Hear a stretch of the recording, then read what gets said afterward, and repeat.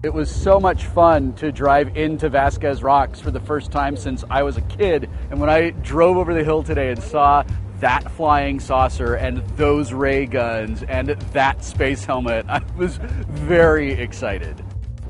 When I was a kid, I always thought that the guy who got to work the slate had the best job ever. So actually getting to do that today is the culmination of a childhood dream of mine.